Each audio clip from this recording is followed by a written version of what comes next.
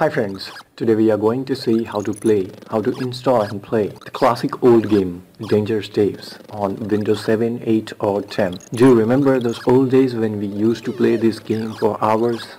Well, yes, I got addicted to this game and used to play for hours. Due to innovation of inbox, improvement of graphics, this game has lost its existence, but I do still like this classic game. Now, we used to play this game on Windows XP, and today if you want to play this game on Windows 7, 8 or 10, you simply cannot. So let's see how to play this game on 7, 8 or 10.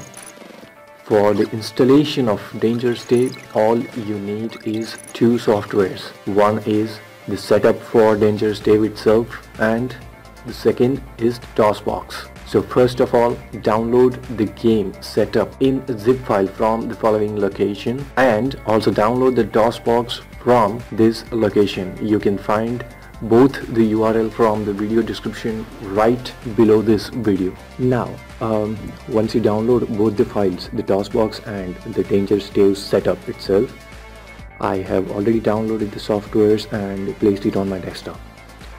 Go ahead and install the DosBox first. Click on next and install. It will create a shortcut on your desktop. Once you install the DosBox, copy the Dave setup and place it anywhere on your system. So I'm just going into my E drive and place it on the top. If you go into that, you can find a setup file, Dave.exe. That is the game we are trying to play here. If you just double click on that game and click on run, it will show you the message that this app cannot run on your PC, and that's where the DosBox is useful. So click on the shortcut here. Once the DosBox is open, we need to create a virtual drive first. So type this simple command, mount k and e:/Dave.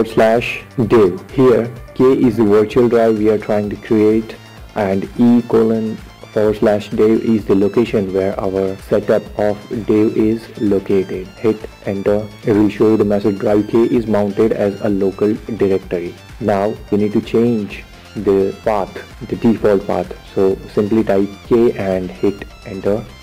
K:, hit enter. The default directory has now been changed to the virtual drive. Now simply type Dave.exe and hit enter. There you go. Press space button on your system and you can simply play this game now. So I hope you liked the video. Keep sharing it and do not forget to hit the subscribe button. Thanks.